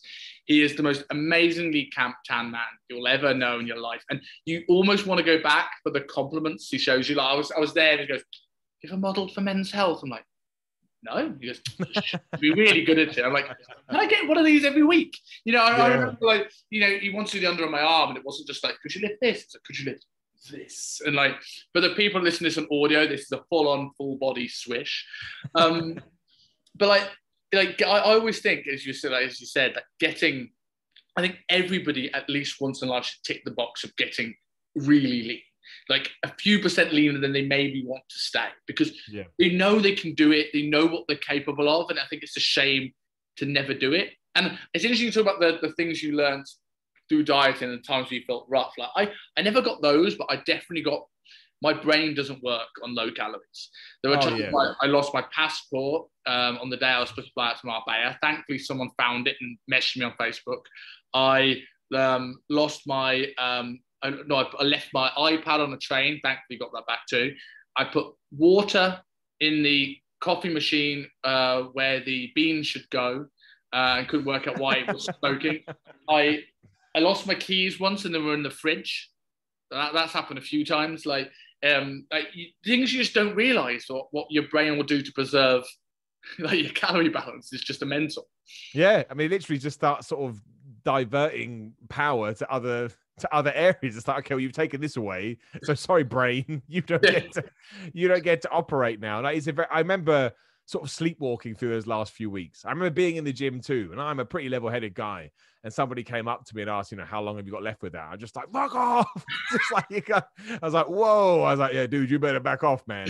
Now, I'm not going to lie. It's true. It's weird, though. I think it almost sort of heightens those feelings because I can't stand it when people ask how many sets have you got left. I'm like, what? The only answer you want is, I'm done. That's the only answer you're looking for, which you're not going to get. Just hover around. But when I was in that kind of a state, yeah, all of those sort of ridiculous pet peeves came to the surface, and that was fine. He understood. I think most people in the gym get when you're that lean, you're going a little bit crazy. But yeah, you do not function as a human being. And I remember that last week, especially trying to do my job was just so hard. Get that last gym session could be the hardest thing I've ever done in my life. I can't remember what it was now, but just trying to pick things up, and then you do like 3 reps. It's like, just put it down. I can't. I've got to do 8. It's just oh man, it killed. But I look back now again, just massive smile on my face. I just thought it was great. I don't know why. I just thought the whole thing was great. You mentioned at the start of this about like realizing how much more weight you needed to lose than you thought. And I think this is something that particularly guys go through and think that like girls think they need to lose 20 kilos and need to lose 5, and guys think they need to lose 5 and they need to lose 25. And like how did you find that something that was quite hard to overcome? And if so, how did you get through that mental block? Because I've seen guys that like, I don't want to go below 70, and they'll self-sabotage at 71, 72 because they don't like that number. So how did you kind of get through that kind of process? Literally my PT. And trusting him. That was it. If it had been up to me, no way would I have done it, because I was convinced that, if you're walking around, I can't remember how much I weighed now, but let's say 13.5 stone. And I would have been convinced that if you're walking around at 13.5 stone, you're not a big guy. That's what I would tell myself. 13.5 stone, what a loser.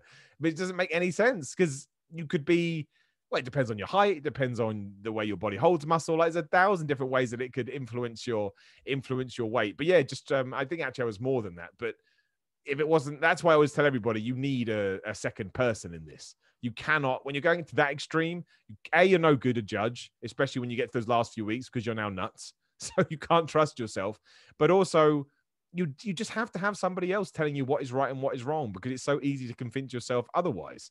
Like, I remember when it came to sort of, I can't remember what it was, but like, we got to drop all carbs now and go super low calorie. I may never have done that, because I may have been like, oh no, I'm allowed to have some carbs because they're nice. Do you know what I mean? Like that, and I get that, I don't want to get the wrong information out there. Some people, of course, can, rip up for a bodybuilding contest and they're still eating some carbs. That's just the way of it. But, with my training, we needed to get past a certain point. So it was like, okay, we're going to strip this down now too. So yeah, it was just trusting the person that I had employed. I wouldn't have done it. I really, really wouldn't have done. And I would have walked on stage, way higher than I would have needed to.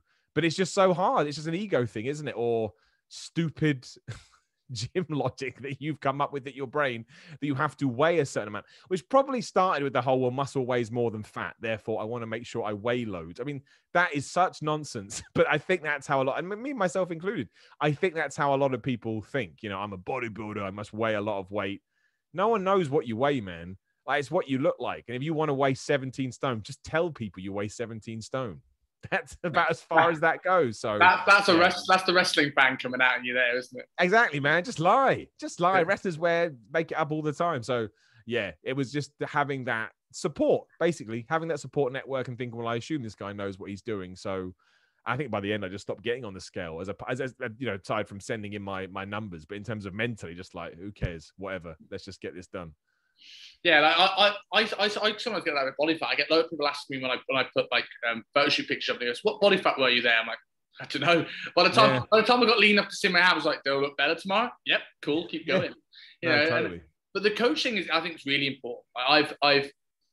I have done preps where I've gotten lean without it, but I always value the ones where I do, because there'll be days where you'll be a bit flat, which is an inevitability. And if anyone doesn't know what flat means, when your muscles all look like they're shrunk because like you squeezed out a sponge, the way I always look at it.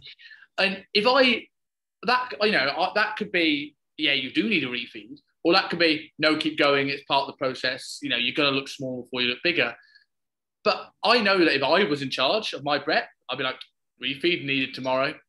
Every single time, or like not progressing quick enough, let's drop calories more. And I just look really flat, the opposite, look really flat on stage. I think it's a good investment having that second set of eyes, 100%.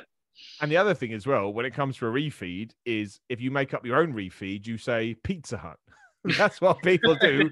They go, oh, I must eat a pizza now for a refeed. It's like, no, we're talking like maybe a handful of, I don't know, gummy bears or something. Not even that. But you know what I mean? Like a handful of rice or some crap. Like we're not talking about you go eat some cheese and some bread, you crazy person. But that's the other thing as well. And you're doing that because you want it. And that's, you need someone to tell you what you need to hear, not what you want to hear. So yeah, I know some people do prep without it. If I was going to do it again, no way. I would get somebody on board. With like obviously embarking on, you were training a long time before you ever started doing the bodybuilding show. Was it the love of pro wrestling that got you into the gym? Was it that sort of got you in? That inspired me, yeah. I mean, it's Triple H. You know, Triple H in 2000 when he just turned into this massive. He went from being sort of a guy that worked out to just being this chiseled monster. And it was two things actually. It was absolutely that, you know, they all like comic book heroes. I love comic book superheroes, Batman, Superman. And a mate of mine who was a couple of years older than me, he was going to this 18-year-old only gym, and I was 16. And he said, oh, I can get you in if you want. And so at 16-year-old, you're like, okay, my 18-year-old friend wants me to go to the, oh my gosh, the super exclusive gym. It just sounds like the coolest thing in the world. So I went to the gym, and yeah, it sounds dumb, but I did a bicep curl, and I just loved it. Like I don't know what it was. The blood rushing to your muscle, whatever the hell. I was just like, that's awesome. I didn't know what I was doing for ages. I remember I wanted abs, so I'd mostly do sit-ups. That's thinking that's, of course, that's how you get sit-ups. You do a bunch of ab work. Then I go home and eat Haribo and Coke. And it's like absolutely no clue what I was doing. But yeah, I think it was a combination of things. It was wrestling. It was the fact that I enjoyed it. And as I've talked about in other videos, I was bullied quite badly as a kid. So the idea of sort of putting on some size and at least feeling intimidating, or at least looking intimidating to others, was just a nice idea for me. And that was kind of my get out of jail free card. I get really big and muscly, then nobody will mess with me again. And I just loved it. I mean, that was the major thing. I just was so passionate about it, to the point, I went to university when I was 18. And I didn't drink any alcohol because I was just so into going to the gym.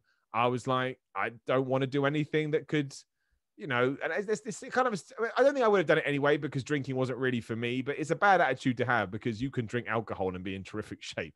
But again, in my infancy of learning what the gym was, it wasn't the fact that it could negatively affect me, but I knew it didn't positively affect me. So I was just like, well, screw it.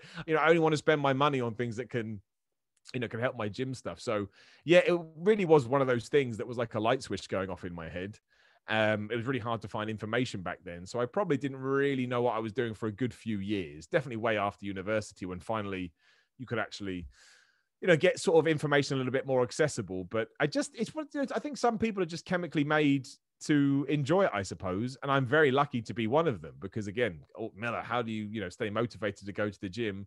It's not hard to go to Thorpe Park if you love roller coasters. And it's not hard to go and lift heavy weights if heavy weights to you is the greatest thing in the world. So it was just one of those things that clicked. Yeah. Yeah. I that a lot of that story so much relates to me. I remember the first and last decision Channel 4 ever made to show wrestling after was Royal Rumble 2000. And it was that street fight with Cactus Jack where I saw Triple H come out. I was like, I don't even know. I think I'd seen a little bit of wrestling before that at my grandparents' house.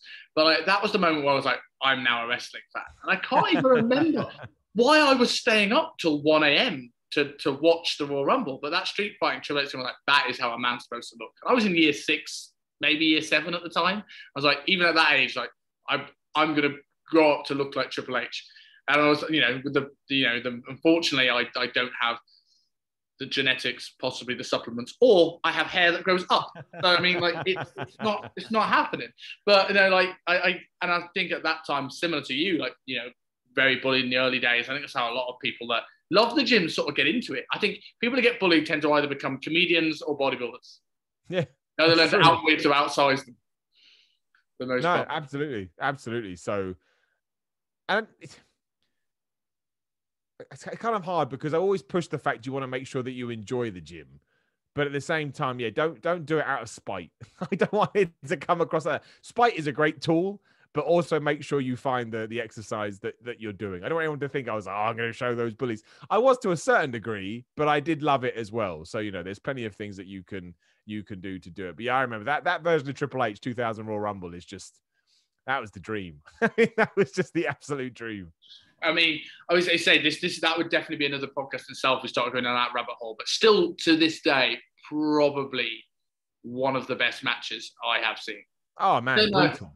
Yeah, I don't know. Like it's something that can't really be done quite as authentically there. I don't know if it's because everything has just been so watered down because everything's been done. We get 3 Hell in a Cell matches in a week now, and or we have to make an exploding barbed wire death match. That doesn't quite work, but I'm going to lose every one of my audience if I keep going down this route. But as we kind of go on to the wrestling, and I think it's important to know, like, a lot of people will get started with training because they want to look a certain way, or they want abs in the same way that you did all those sit-ups.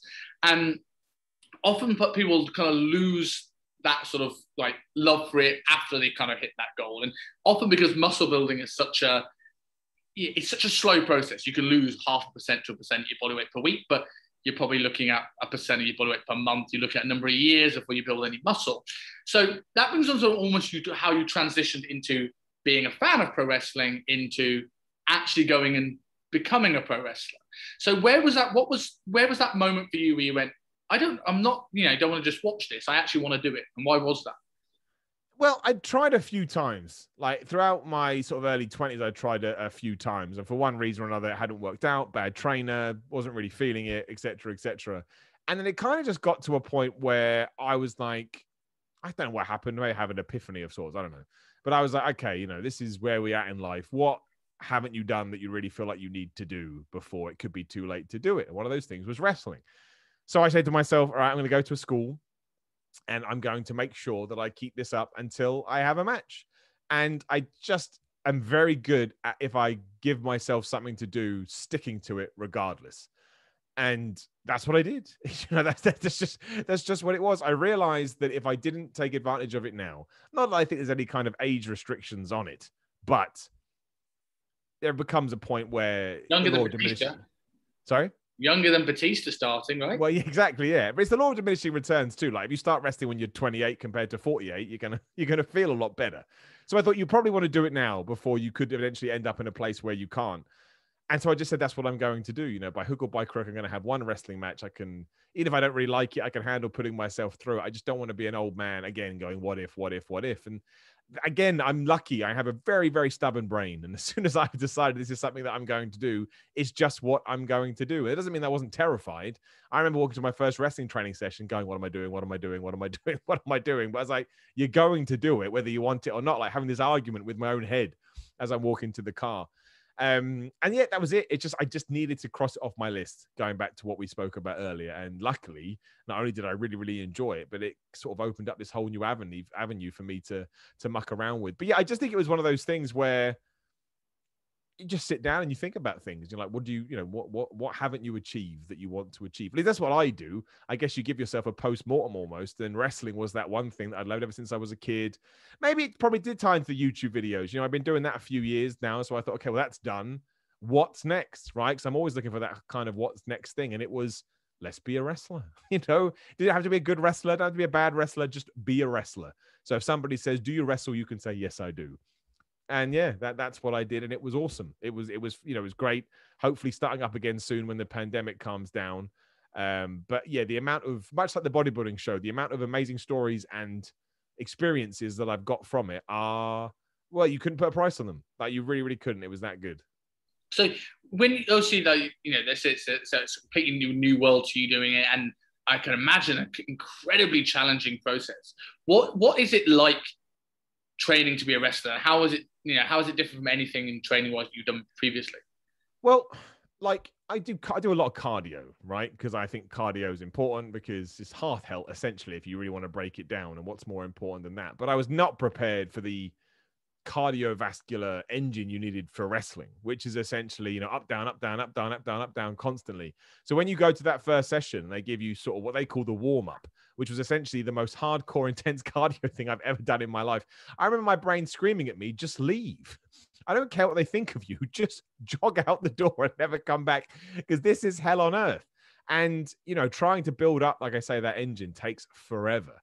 And then you have your first match in front of a crowd and your adrenaline spikes for obvious reasons. So then you're even more exhausted and you're kind of in a rest hold trying to catch your breath, but you can't do it. So in terms of overall fitness, I've never done anything harder.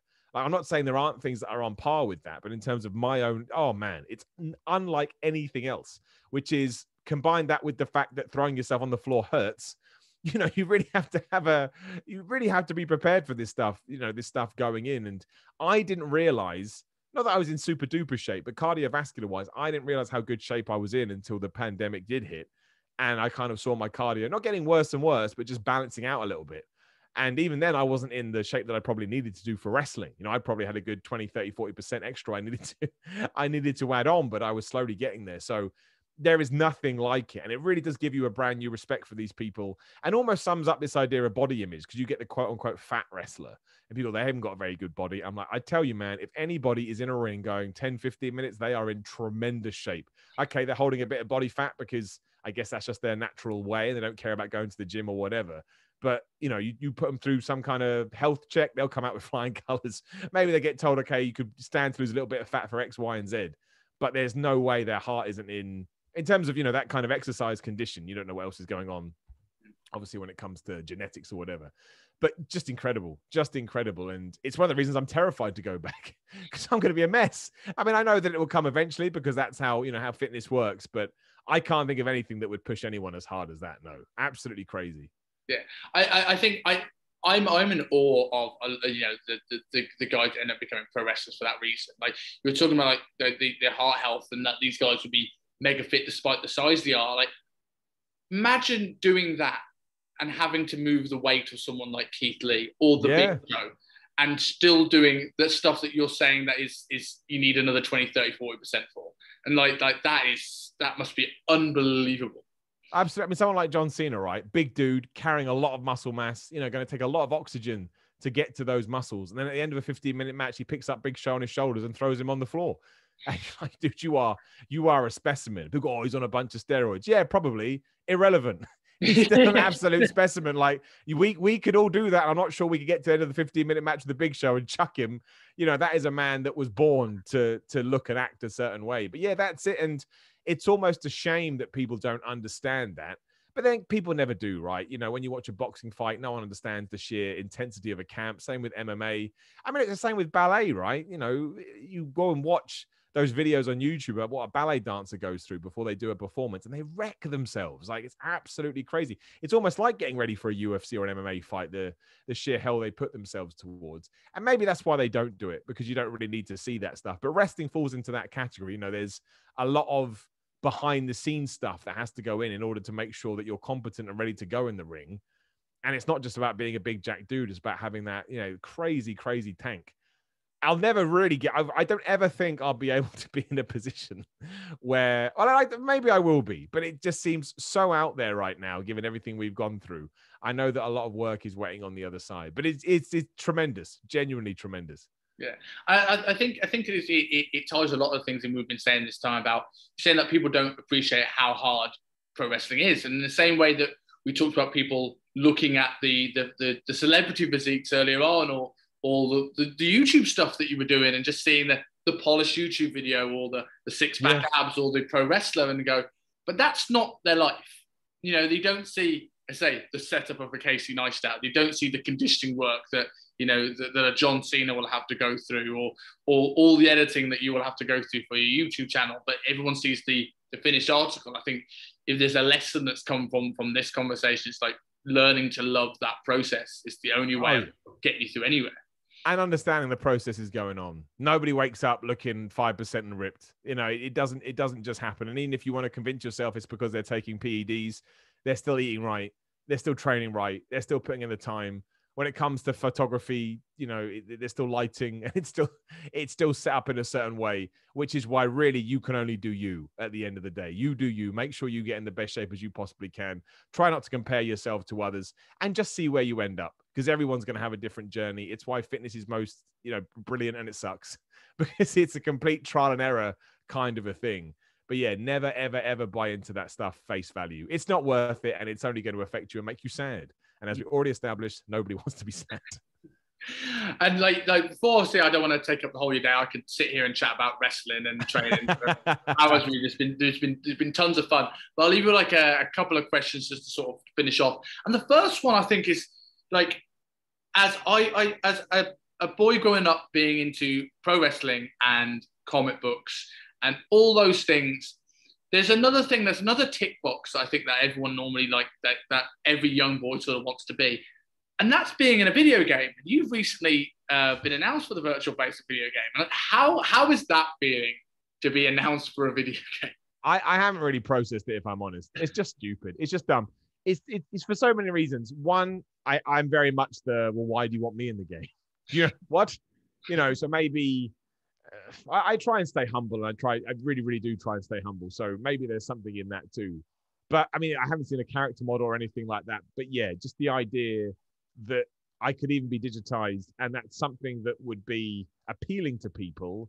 How can you get your head around that? Like, people still send me sort of creator characters they've made in the WWE 2K games. I'm like, wow, man, like, I know it sounds cheesy and over the top, but that means a hell of a lot. Or even when someone just brings a sign to a Raw with my name on it, it's like, what are you doing? What is wrong with you? Because I just can't fathom it. I just can't even process that I could have got to that point. But it's just humbling is the only word I can come up with. It's crazy. It's mad. If you had told me this, or even if you had told me when I was a kid, Simon, you're going to grow up and one of your jobs is going to be reviewing Raw or SmackDown, I'd be like, what does that even mean? I don't understand how that could be a thing. So the fact that it has then extrapolated into things like this, yeah, forever grateful, forever humble. And I love it. You know, they're kind of the things that, you know, going back to our earlier discussions, mean more to you than, I mean, there's lots of reasons to continue doing these things that we do, but I think those are the ones that really make you go, well, I must have done something all right, because, you know, there's some kind of relationship here. So I mean, it's brilliant, and long may that kind of stuff continue. But yeah, I couldn't be more appreciative of it, and when I do first see myself in it, I may just fall on the floor because it's just going to be absolutely surreal. Yeah, I mean, that it's I think that if that was ever me, that'd be such a surreal like sort of moment to be able to see that, because, you know, I've never been good at like WWE creator series. So if I try, I've given up trying to make me a new game. I just play things that are already there, because it doesn't work. At least you can sort of play as Goldberg and just sort of say it's you for like up till now. Also, I do look like every single video game character ever made, bald Space Marine. So in that sense, I'm very well catered for you. So I'll go into a couple of I've got to ask you a couple of wrestling questions before we get off the air, and then I'll finish off with a couple of things that will hopefully go to the wider people that listen to us, which is probably more fitness and personal development related. As a person that reviews sort of Raw and SmackDown, and I think it's common knowledge at the moment that Raw isn't going through the best run. If Vince McMahon gave you control of Raw today and you could change two things that you think would change Raw for the better, what would they be? Long-term storytelling would be the first one. I know everybody wants everything yesterday. I don't believe that. I think you have to retrain people's brains. But yeah, long-term storytelling where you plant a seed, you let the flower, the plant grow, and then you have a big payoff 4, 6, 8 months down the line, whatever the hell that would be. But also just making sure you're reshuffling your deck when it comes to your main eventers and your roster. Like, I love Drew McIntyre, I love Bobby Lashley, love Roman Reigns, you know, all these top guys. But I want to see fresh faces, you know, in the main event. I want to see, again, we mentioned Keith Lee, who obviously is off TV at the moment, but I want to see him given a chance. And there's a bunch of guys that won't even pop into my head now. But even someone like a Ricochet, right? I get he's not your quintessential WWE person, but let's just try it out and let's see what happens. And if we do fail, that's okay. At least you gave me something new. So yeah, they would always be my new ones. Just freshness across the board, so it doesn't feel like I'm watching the same show every single week. Putting guys that maybe not even I'm necessarily a huge fan of that could prove me wrong in the main event, but also getting them there by giving them some real good story stuff to sink their teeth into. And as a secret third one, getting rid of scripted promos. Not for everybody, but to allow everybody to sink or swim. And if somebody sinks, put your arm around them. Okay, here's what we're going to do. And if someone swims, you haven't got to worry about them anymore because they've proven that they can do it. But a little bit more reality in my wrestling is never a bad thing. And you're never going to get that when someone's written the words down on a piece of paper. So yeah, I think that kind of stuff. I think long-term storytelling is a huge one. I think one for me, I think to WWE is actually letting people put on really, really good matches. I think the WWE style needs to go. I think one of the things that I love about, like, in a way about AEW is that everyone seems important because even if they lose, the matches are fantastic. So like you never get this thing where everyone just flattens out, because it's like you get someone like Ricochet, for example, Ricochet, and then he's in a chin lock and just doing a moonsault. I'm like, this guy can do 8 rotations in the air and you make him do 1. Like I will never get it. Like you have the best cruiserweight roster in the world and you didn't use them, and I just think that's absolutely mad. No, I agree. So we're like best. What's your, like, if you had to like say your favorite wrestler of the current day in any promotion, who would it be right now? Right now, Kenny Omega. So instantly people say AEW shill, which is not true at all. I love all wrestling, but I think in terms of a guy that can wrestle any kind of a style, has now proven that he can morph into multiple characters, also has his ear to the ground in terms of what wrestling people are talking about. I mean, he gets video games, he has this cool factor to him as far as I'm concerned. And has been involved in some of the greatest matches we've seen over the last sort of 10 years. I think he almost has an extra allure to him because he was able to do that outside of WWE. And whether we like it or not, WWE has been the major American promotion for 20 plus years until really the last couple. So the fact that he's been able to sort of create this star for himself, to me, and also you could tell me Kenny Omega versus anyone, and I probably want to watch that match. And I think that's a huge example of why he's gotten to where he's gotten to. And I don't think he's anywhere near touching the surface either. So, I mean, there's loads of people in that conversation and they'd all be sort of biting at his heels. But Kenny Omega to me right now he's number one. He just is. I just think he just gets it, right? And when you hear him in interviews, he's such a creative dude, and he always looks at things positively, which I also think helps him, in the way that he portrays himself. So absolutely. I think he would absolutely be my number one. I think I agree with you. And of all time? Of all time, it's Bret Hart / Stone Cold in a very close second place. But I mean, Bret Hart's the guy that got me into wrestling. And over the last few years, and this happened sort of en masse, people have gone back to his matches and gone, oh my gosh, these are amazing. Like they come across like real fights. But in terms of the showmanship, the pageantry, the sheer intensity about wrestling, I mean, Stone Cold Steve Austin, when I was right peak age for him going nuts. And I remember him beating The Undertaker at SummerSlam 98 and jumping off my chair, like celebrating that he had won, because how was he going to beat this dead zombie guy? And I think when you're able to capture wrestling in a bottle like that, you've won me over for life. So there's other ones as well. Macho Man Randy Savage, of course, Ric Flair. I mean, Ric Flair, I think technically probably is the best wrestler ever, but when you put emotion into it, these things happen. And there'll be a bunch of other people that I haven't even, thought of right now. But in terms of me and how I got into wrestling and how I kind of view it now, it'd definitely be those two. Yeah, I probably would still say Triple H, because I kind of stopped watching during the Reign of Terror, so I never had to experience that. Brilliant. And then I mean, my favorite growing up, and I think it's not the done thing to say Chris Benoit anymore, despite how unbelievable he was, intensity wise, because of the horrendous things that happened. But and for me as well, I think it was partly because of how good his matches were, but also partly because of the fact that he was the closest thing I could find to making like in the old Creator Wrestler games, we just put random wrestler head, random wrestler body. He was the closest thing to like dark hair, my eye color, didn't have a beard at the time. I'll use it, So to finish off with a couple of actual actual topics on training and things like this, if you had to say that one thing that you see that people say maybe get wrong or mistakes they made with their training from your experience of all the things you've done, what do you think it is?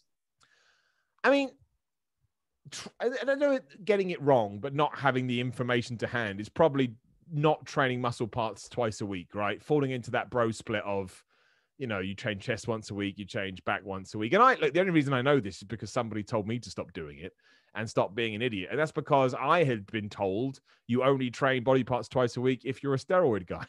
I don't know where I got this information from, but it came from somewhere. And I thought, that makes sense to me. So I'll just, I'll go on it. And I'm not a steroid guy. Internet disagrees, but I'm not a steroid guy. So I didn't train body parts twice a week. And then someone said, Simon, you really should train body parts twice a week. And they were like, look, if you train them once a week, it's 52 times a year. But if you train them twice, it's 104. And I'm like, yeah, that makes sense.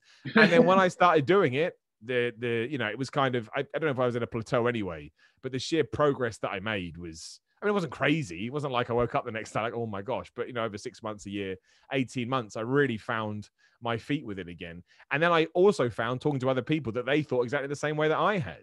So I'd be like, no, train, but don't do this stupid, well, you can do the bro split if you want, but push pull legs is always my push, pull, legs, rest. I think when you start doing that, and if you want to do a bro split here and there, sure. But if you use that as your foundation, it worked so well for me, which doesn't mean, again, like we've talked about, doesn't mean it's going to work for everyone, but it works so well for me.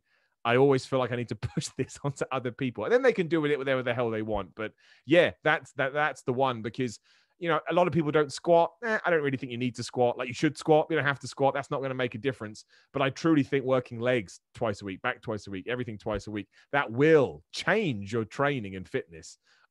So yeah, I try and throw that out there as much as possible. Also, overeating, but overeating and undereating. Like, you're going to get cut, no one's eating enough. And if you're going to get big, everyone's overeating. But I think, again, that's a trial and error thing. And I think most people that are smart enough realize it and they rein it in, or vice versa. I think that kind of just comes with time. And then obviously we've spoken a lot about, you want to be a wrestler. You end up having a match, end up in a video game. You wanted to do the YouTube thing, and you ended up, part of Whatculture and having your own channel and making a living out of it. And, to go into the gym and become a bodybuilding, getting on a bodybuilding stage. So when it comes to people that want to, let's say professional development, same question as I just said about training, but if someone, is there something, a bit of advice you give someone who wants to better themselves in any goal they'd have, what's the thing that you think would stand out the most? It's not great advice, but it's the advice that I've always lived by. So I have to go out there, and it's a term borrowed from my good friends at Nike, and that is to just do it.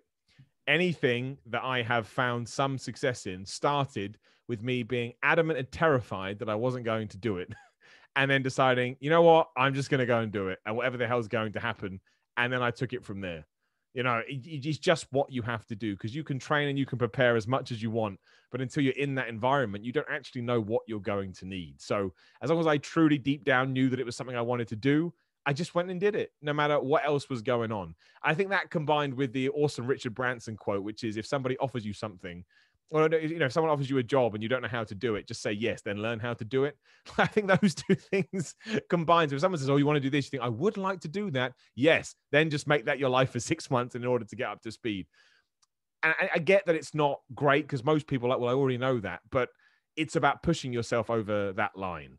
And anytime I pushed myself over that line into an uncomfortable space, I know we get into kind of psychology talk here, but you really do learn a lot from yourself when you put yourself there, which is why it's so important to do so, but also why you'll probably learn a lot as well. So that's why I tell everybody, wrestling, just do it. YouTube channel, just make it. Go to the gym, just go to the gym. And at first, don't know what you're doing. That's okay. It's not a problem. It's not a felony. It's not illegal. Some dickheads may yell at you, but they're the dickhead, not you. Trust me, no one likes those guys. So, and once you've done it once, you've done it. There's no debut. There's no worry. You will understand the good, the bits, and the bads. So yeah, that's always the thing that I push on people. But I also understand it's not great advice. But hopefully in the moment when you are, about to step in or step away, you'll go, oh, I'm going to step in, and then it will all work out. Not always, but I kind of feel like when you do at least give yourself the chance to succeed, 90% of the time you will succeed. Doesn't mean you're going to become, again, the Rock, but you'll succeed in your own way. Yeah, that Richard Branson quote is something I've always lived by. I think, if I hadn't have got that, I wouldn't have taken my job in London. I used to commute 2.5 hours each way, 6 days a week to work, just because I was like, okay, I can't afford a place in London, but I'm going to find out how. I'll work it out down the line. I'm in Hong Kong now. That came from doing like, all right, let's try going across the world. I like Chinese food. Let's just see what happens. 2 years here, and I love it. I'll be on an island tomorrow. I can go to the beach on Saturday. It's like, and that would not be a life I would have been able to do other. Well, this has been really, really fun. I've really, really enjoyed this. So for people who don't know where to find you, where do people find you? Instagram and Twitter is SimonMiller316, which is a Stone Cold Steve Austin reference. Didn't know what my future held when I signed up for Twitter. Would have changed. It didn't, so it's a thing now. Yeah, all my fitness stuff is on YouTube. Just search for Simon Miller. If you're into my wrestling stuff, it's Whatculture Wrestling. You search for YouTube as well. But yeah, ultimately, if you hit me up on social media, you'll be able to find all of my stuff. It's like a one-stop shop, but otherwise you can delve off into those two things. Fitness, wrestling, general nonsense, general tomfoolery, but hopefully with a good solid core at the heart, or at least that's the idea. Whether or not I succeed, I don't know. Well, thank you very much, man. It's been a great fun. Thank you for the last hour and a bit. Great pleasure. All good, man. Thank you. Absolute pleasure.